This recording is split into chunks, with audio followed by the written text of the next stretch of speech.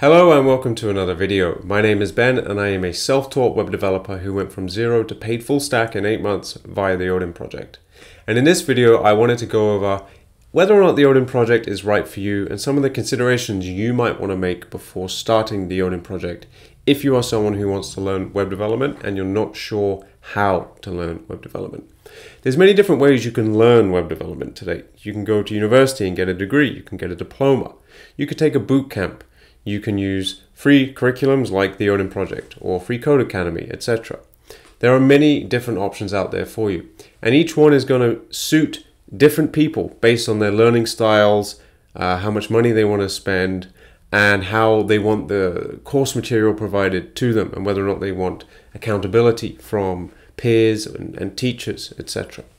So the Odin Project is classed as an open source, free, full stack curriculum. It's self-guided, self-paced. There's a great community surrounding the Odin Project on a Discord where you can get help, but there's no teachers. There's no one reviewing your code. It's all up to you to go through course by course, not skip or cheat or anything like that, and be honest with yourself and attempt every single assignment and project that you can in order to learn and develop and grow. Okay, and you can go the extra step looking at other people's code, trying to work with other people as well to get a sense of that. But that's really, in its essence, is up to you to complete this. And it's going to be the same with other free courses like Free Code Academy. Conversely, if you go to university or a boot camp, it's all structured for you, okay? And you're going to have a teacher, you're going to have peers, you're going to have tests. These kinds of things hold you accountable. So if you need those kinds of things in order to learn and study, then I would say the Odin Project might not be the best course of action for you, okay? But if you're the kind of person who's very goal-oriented, focused and driven, and above all, have a good work ethic, then I think the Odin Project might be the right choice for you. And it's not to say that someone who chooses something else doesn't have these qualities, but in order to succeed at the Odin Project, you must have a good work ethic. I think that that's the thing that separates most self-taught devs that I know from other people, is they just have amazing work ethics, okay? They will not give up. They will not back down. They will never say, enough is enough, I give up, okay? And I'm just gonna stop doing this because it's beaten me. They don't allow that to happen.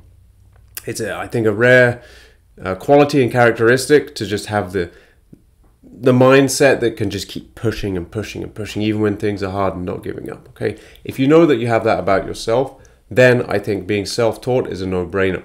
It's going to save you money and the content's there for free for you to do as you please when you would like to, okay? For me, that is an amazing resource, but not everybody can do that, okay?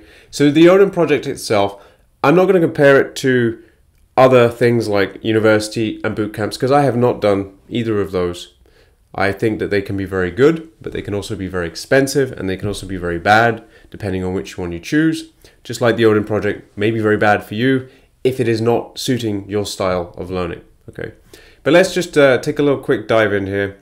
A couple things that I wanted to show you just about how challenging the Odin Project is. Actually, let's start here. So this is all the courses here, all parts.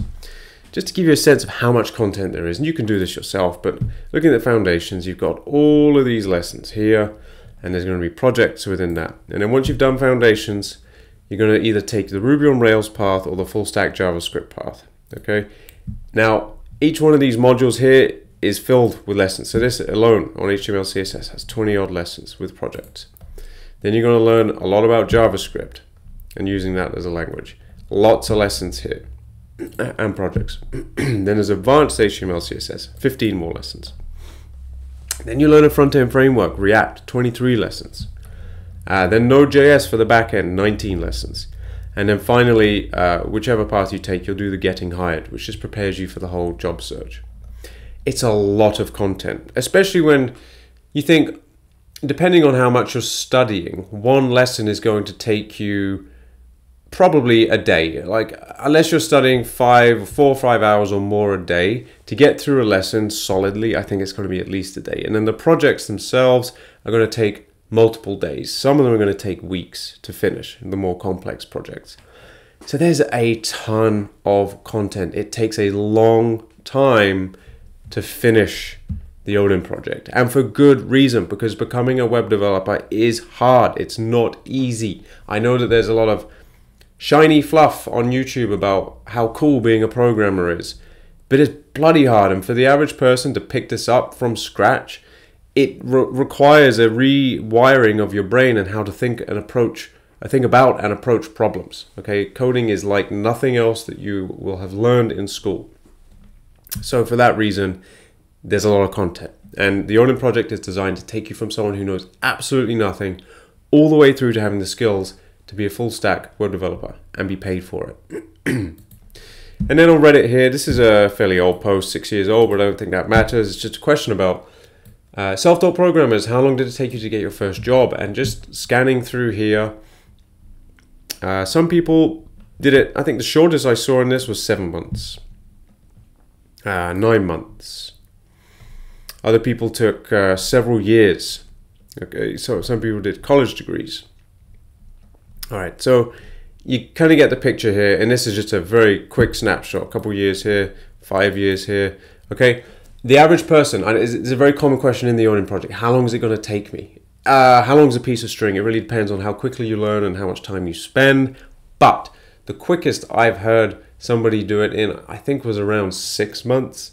I don't think that they completed the Odin project. Myself, I took 8 months, but I only got to the end of the Ruby on Rails component. So I don't know, maybe I probably did just over half, maybe 60% of the Odin project, but it was enough to get me a job at that point. And that took me 8 months, and I was studying every single day. I took maybe 3 or 4 days off in that 8 months, and I was studying on average probably 4 hours a day during the week and 2 hours a day on weekends. So I was putting a lot of time and effort into this. I don't know that you could really put much more in without burning out. So I was very mindful of that, okay? So that's just to give you a sense of how long it can take. The average person, I think it's going to be reasonably at least a year to complete the whole thing. Probably more like a year and a half. So it's a real investment of your time and your patience and your commitment. Okay, it's really going to test those things. And what I also wanted to show you here was 2 observations that I made, which I think are really quite interesting and somewhat telling of how challenging the content is and what the rate of success is at the end of the day, if success is getting a job at the end of it. So here on the left, we have these stats that come up in the Discord for the Odin project. And we get about, we've got 750 to 850 users signing up every single day. So here we got February 20th, 21st, 22nd of 2024. Okay, it's just a 3-day snapshot. But in my experience, it ranges between 600 to 900 users signing up every single day. It's a lot of people. But then on the right side here, we have the success stories. So these are all the people that have gone through the Odin project. I can't say all. This is people who have gone through the Odin project and have gotten a job and now paid as a web developer. And they come back to the Discord and they'll make a post here saying, hey, I finally got my job. Okay, now granted, it may not be everybody. There's people who've gone through the Odin project and did not make a post here. But I think most people who have gone through are pretty damn stoked that they finally got a job, because it is so much work and you're just so happy that finally, you reach that goal. You want to share it with people. So I think that, this is a fairly decent capture of the number of people who are landing jobs.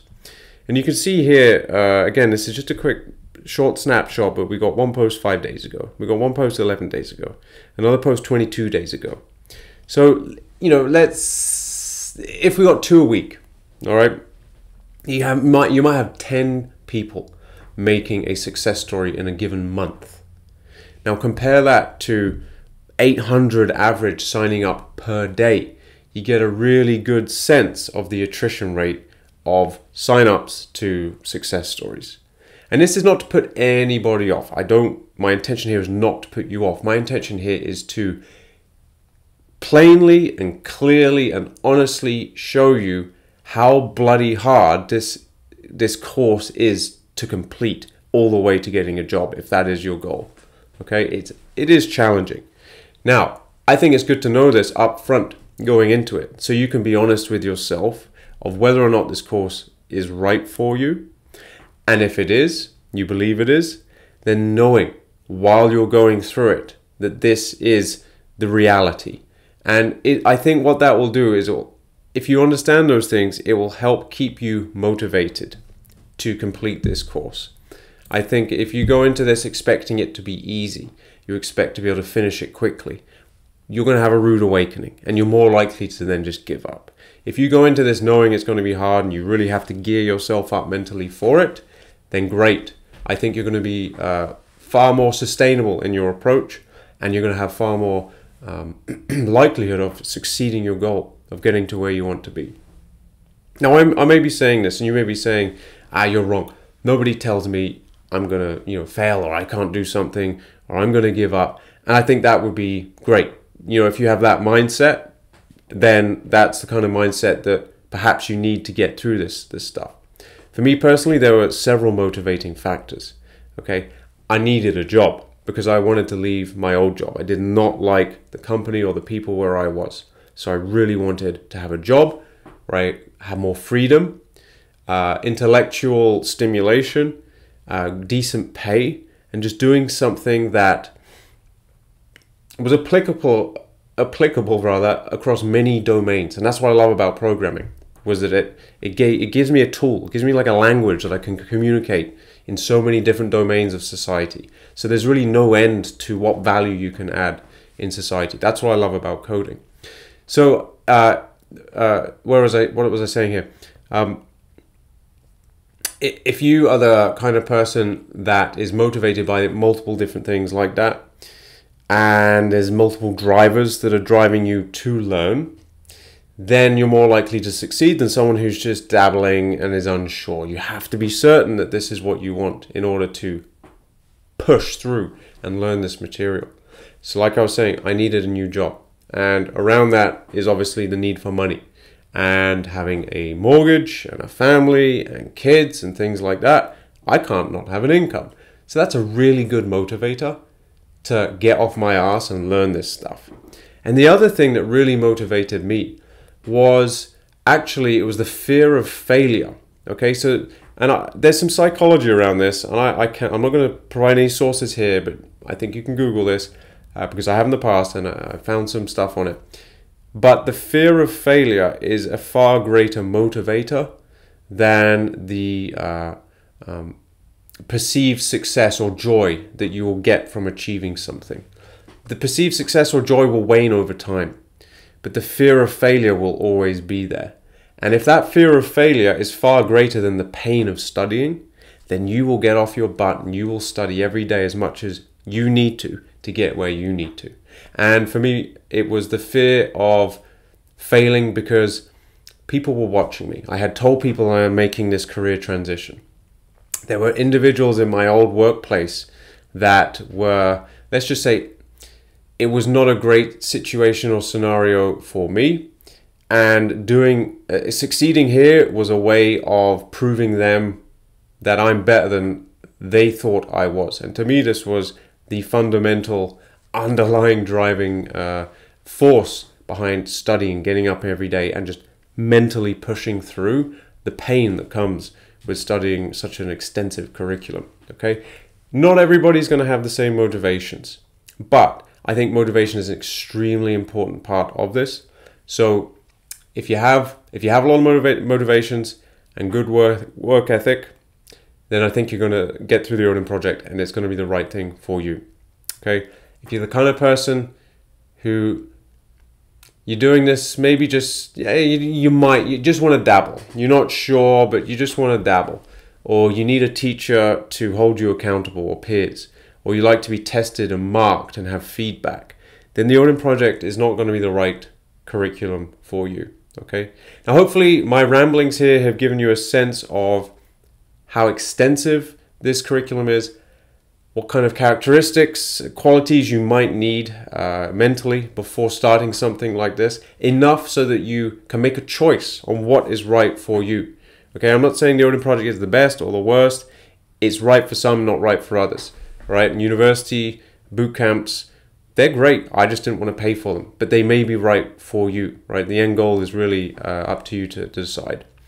Okay, that was good. I think it was good to get some of that off my chest. I think it's important for you to understand what you might need to succeed. And I would love to hear whether or not you agree or disagree, what kind of motivations you have for doing the Odin Project, whether or not any of you have done a bootcamp or CSC diploma or undergrad, and why you chose the Odin Project, or maybe why you didn't. Are you on the fence? I've got lots of questions for you. Throw some comments down below, give a like and subscribe, and hopefully you found this video useful. Let me know. Thank you, and I'll see you on the next one.